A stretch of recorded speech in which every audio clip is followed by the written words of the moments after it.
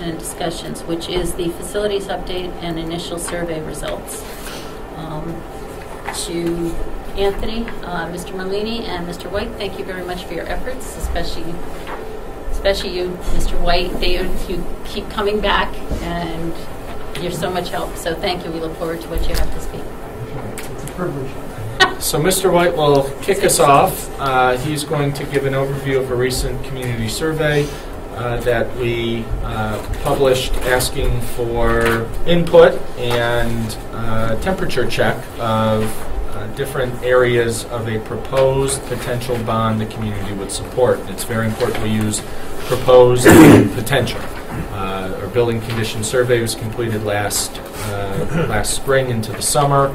We have some debt that's retiring in the 17-18 school year, and so our facilities committee and the board at our last board meeting, our second to last board meeting in November 9, talked about identifying needs which match retiring debt so we don't increase taxes, and we asked Mr. White to put a survey together, as he has for a number of years, with some trend data to give us some recommendations. So with that, David White.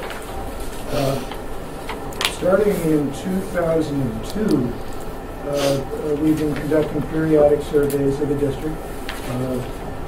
The first 4 years, or 3 years, from say 2002 through 2007, were done by telephone. And since 2012, we've done them through the internet using SurveyMonkey or our own facilities. And we've been collecting 300, 400, 500, 600 interviews per wave, with some consistency in the questions, a lot of consistency in terms of the way it's been looked at.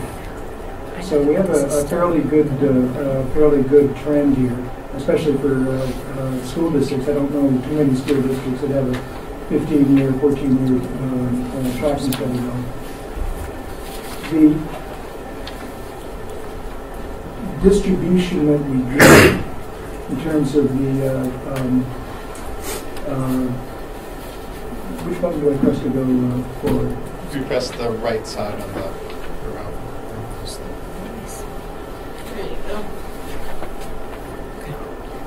There you go. We had a very consistent distribution in terms of the geography.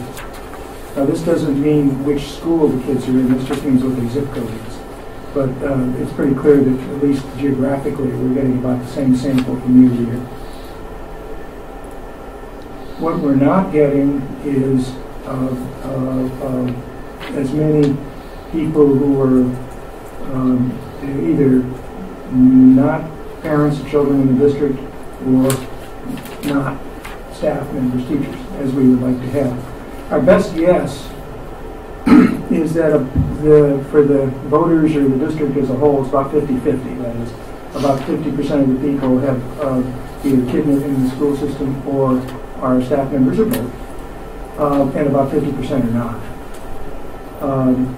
In 2012, we came in pretty close to that, and that's been going down. This year, we only got a much smaller number. Probably an unrepresentative number of people who are not who are outside the parent group or outside the staff group. I'll show you later on that doesn't mean too much negative for the particular question we're looking at right now, but it is an issue that we want to try to do something about, both in terms of surveying the district and in terms of the other efforts that the district does. Now, we started off with asking about science rooms in the high school. And comparing apples to apples, that is, comparing the parents and staff 3 years ago to parents and staff this year, it's pretty clear that this proposal did a little bit better than the similar proposal that was put forward in 2013. The green Pac-Man there represents the positive yes answers. Same thing among people who are not parents, although again, particularly in 2016, I wouldn't want to stake my life on the representative nature of that group of people, those 107 people. Now, the reasons, sir. Anthony may have to answer this question, but when we're talking about science rooms, what are we talking about? We're talking about Project Lead the Way science rooms? We're talking about just science rooms? It was a very general prompt, and it's not something that I would have expected most of the respondents in the survey to have a real handle on what we're talking about. Okay. One of the things that you'll notice when we get a couple of slides later on is that the nature of the reasons why differ quite dramatically between the supporters or the people who are for the science rooms and the people who are for the auditoriums. Okay. Here, there isn't a whole lot of reference to what the science rooms are like. They're just saying, "Oh, we got to back science. It's either general support or it's important to have up-to-date science stuff." Okay. The no tax increase promise was certainly noticed, but it is not the single biggest reason. And there doesn't appear to be any significant opposition to that. This is everybody grouped together, parents, non-parents, everybody we got. And those are counts, not percentages. That's the way we handled it before, and it's a reasonably legitimate way to deal with that.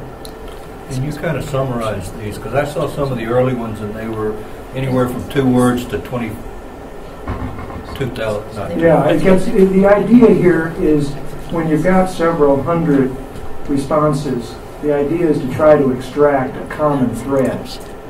And it's a fairly subjective process. But you go through it and you tick down the various ideas, the various concepts as they're brought up, and the ones that seem to go together. There are other ways to do it, but for a survey of this nature, this is probably the most legitimate way to handle it. You can do all sorts of elaborate statistical or textual analyses, but I don't think you need to do it here. So the free response seems to get the best range of responses. You do it and one of the reasons why you do that is to make sure that you're not asking the wrong question on a closed-ended basis. It's really easy to get a question wrong, as I'm sure you know. And one of the checks is to have an internal way of sort of, why did you answer it that way?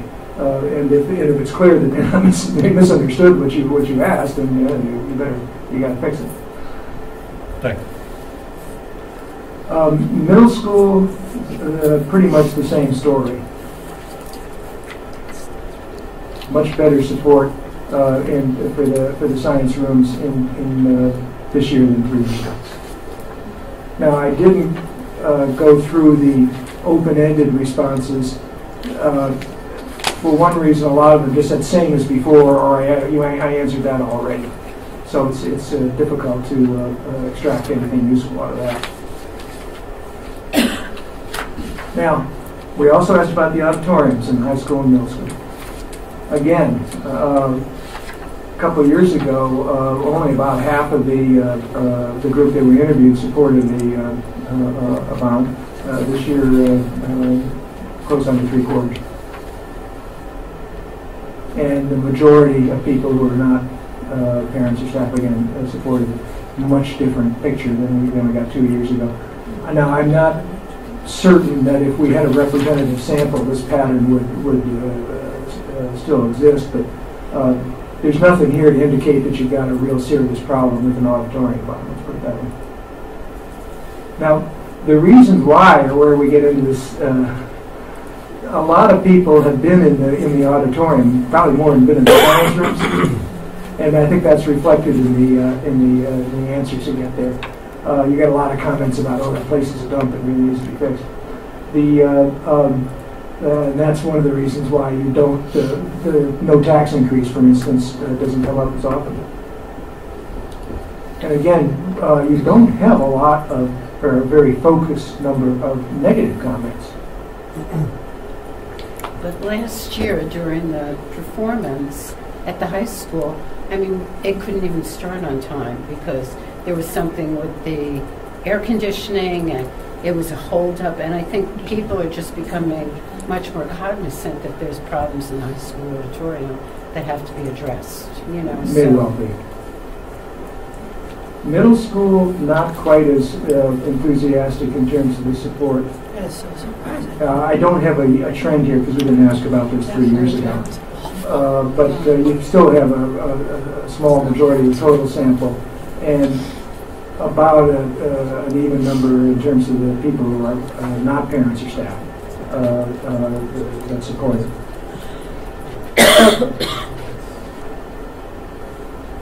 Now, here's the turf thing. A majority of the people are supporting repairs to the turf and into the track. That's both in terms of parents and in terms of not parents. The key takeaway on this bit is the reason why they're for it and why they're against it. You've got a significant safety issue being mentioned, both by, in terms of positives and in terms of negatives, but relative to turf. And this includes people who are parents and people who are not parents. Some people think that it's either a cancer, a carcinogen, damages girls' knees, water supply issues. You know, there's a whole raft of stuff against that's covered under that 50 comments there that are against turf. You see it, son?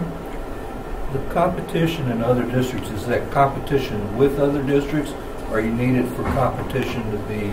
It's primarily, we look bad relative to other districts, but they do mention that when other districts come here to compete, they don't feel that our facilities are up to par.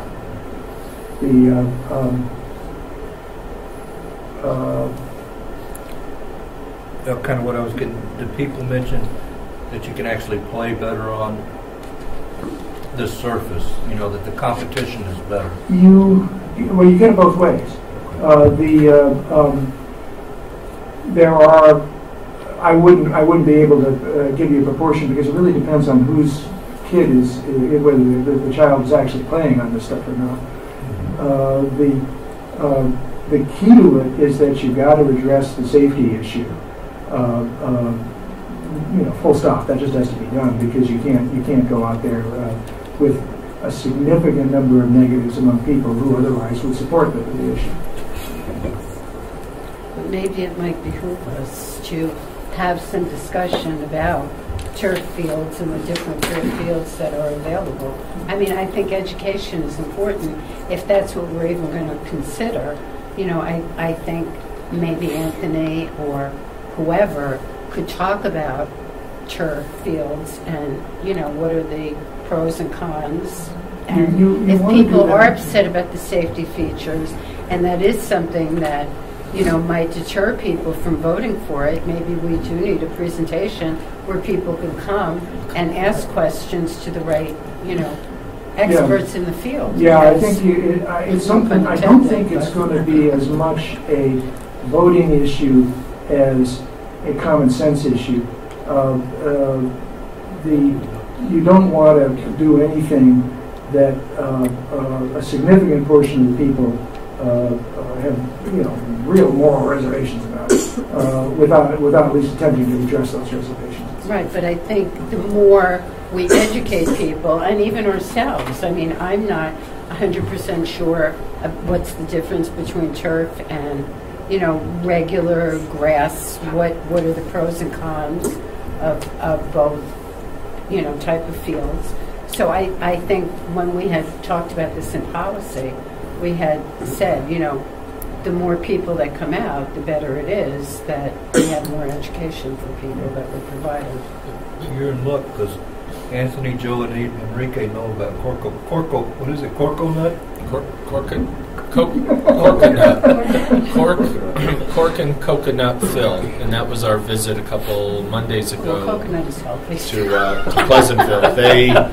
They just passed a bond to replace their field, and while the vote and the effort to gain public support wasn't an issue about replacing turf for turf, it was about the fill. Right. And they provided us with 5 different all-natural organic fills that they discussed. So they had They had specialists come in talking about the organic, all-natural fill, not the crumb rubber, so on and so forth. And, Right. and one of the benefits, Barbara, to address your point, one of the benefits for being late to the game, late to the turf game, no pun intended, is almost every other district has put out the Q&As, have put out the studies from whether it's Section 1 or the New York State Athletic Association, NCAA, so on and so forth. So we're in the process of pulling all of that information in, and if we choose to go forward, we'll create designated space on our website. We'll have a rolling question and answer. Some districts have done a concept of just ask, where people can send in sort of questions Anonymously. send in questions, and a team of district representatives, let's just say Anthony, Enrique, and myself, would look at those questions on a Thursday afternoon or a Friday morning, categorize them in the themes, and then post the results online, so you have a scrolling dialogue, searchable, so on and so forth. So a lot of that information is out there. What Pleasantville did say they did is they committed a board meeting or two to having a consultant talk about the different organic types. I think it was just $90,000 beyond the price of the turf, and they put all of those concerns to bed. But that's, I think, sounds like very important. Yeah. And we had spoken about that at our policy meeting, Yep. that the more education you provide for people, the better it is. This is the only issue that it really comes out of this research. Everything else is fairly green light. This is something that you do want to handle. Just out of curiosity, did in early somewhere in there, and I see you have it here, but overall, how big a factor is it that it's no new dollars, if you will? I mean, that it's no net tax I increase. can't give you a straight answer on that, because I think a lot of the non-specific support, you see where I have support non-specific and opposed non-specific? I think a lot of the non-specific support would disappear if you didn't have that no tax pledge. Conversely, I think that it sounds greedy to sit there, well, the reason I'm backing this is because it's not going to increase my taxes. So I'm not sure people will actually write that down. Well, somebody did. Yeah, well, for a few did, but you got some pretty mean-faced people there. I know I wouldn't do it if somebody asked me. But it makes it a wall. I mean, yeah, it's a good thing, and I mean, it's an added benefit. I'm just wondering how big. I if there can't was give you a straight answer. Okay. Below it says And it's I too wouldn't- expensive. Did they not read that it was? I wouldn't expect that you would get it out of this It's kind an of thing. opportunity cost issue. It was so expensive. It's not, people don't, as you know, costing issues get really twisted up in people's heads. And this is nowhere near sophisticated enough to get at that, and I'm not sure I would want to jump into that. No, I was just, I just was interested if that part was in there. I mean, it's just how major that aspect is. Well, it's bigger than a bread box, I'll tell you that. Thank you. Can you just remind us, how many potential voters are there in the district? I have the number. Thank you. Charles asked for it and wasn't able to put it in. Roseanne did some analysis. 10,032 registered voters As of the last one. as of the last one. So this is a tiny little sampling of the community. No. Well, No, many it's not a people- tiny It's a little tiny little sample. sampling of people who come out to vote. Yeah, it's They about may a come quarter out if of it's the biggest, something. about the They biggest vote tend to we've ever come out done. of the woodwork for Yeah, that this. I would Like do that. 1,500. Not even, actually. It was less. It was in the sevens to nines. Yeah. I know the prior surveys were 100. pretty Yeah. on target as far as what the actual voting came out. It There did- was it a did small come out. sample, and It was the numbers. the numbers came out fairly. I The wouldn't- last I vote wouldn't- was yeah, in the 700 range, the budget vote. right. Right. No.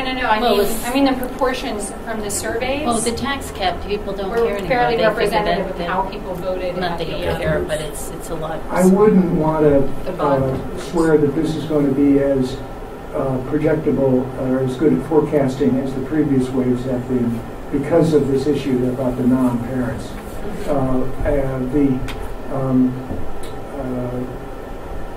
part of the reason the previous waves have been so good at forecasting is just luck.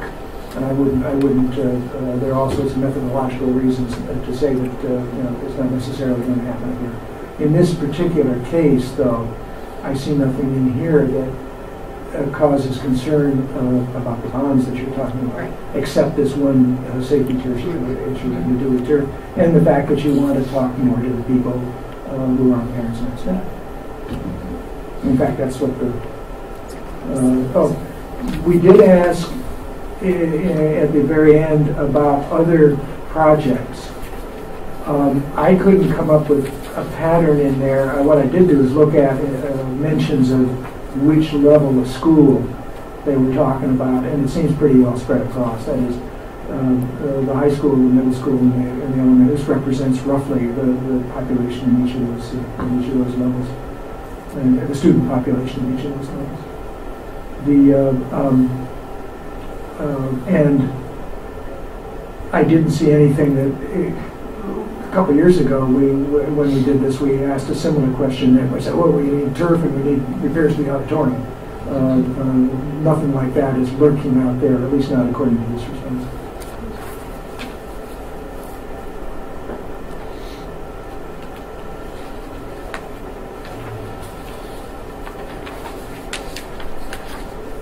I think it's a mandatory update. I think it's a security update. I don't think you can stop it. So talk fast. While we Am I down? while we do that, You got 14 and a half the minutes. bond vote from December 2013 was 529 yes, 254 no, so under 800. And that did increase taxes, but again was... Yeah, but it was all meaty. Yeah. Like, And for comparison, 250 people said we didn't meet some. exactly. Yes. our We were budget there. vote from May 17th, budget vote May 17th, 536 yes, 163 no. I believe the biggest turnout we've ever had was 2,700. Right now. Yeah, but that was, I believe that was the, that was Yeah, we don't want to do that that again. bond. But that's the biggest. That was. that on. It's 2012. I'm not sure if it was that or it was the second go around on the 2000. The budget. Or 2006. On the budget, at that time when the budget was voted down. Yeah, I think that was the biggest one. You think that was bigger? I remember they were. I don't want to know. You don't want to know about it. It wasn't any fun. It's history. I didn't touch any supplies. They All right. stayed downstairs. As I've said a couple of times, there's no indication here that you have any issues with the science classroom or the auditorium proposals. There's nothing that's coming up either in the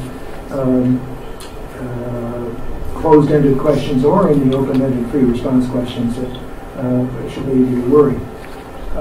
There's substantial body of thought that turf is unsafe and you want to address that. Exactly how you go about that, I think you have a pretty good handle based on what the other districts have done. The nature of things has changed quite dramatically in the 14 years we've been conducting these studies. 10 or 15 years ago, you get a lot of opposition to things strictly on the basis of why are you hitting us with another 7% tax increase. We're not in that position anymore. Haven't been for some time.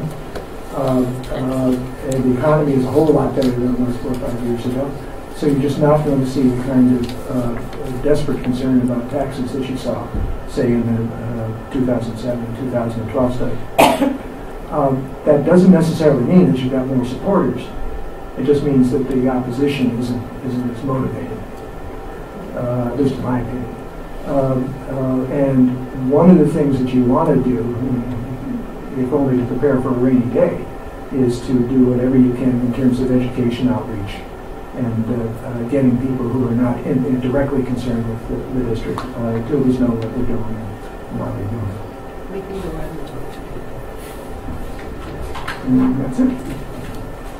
Thank you. Thank you. Thank you for all your efforts. Thank you, David.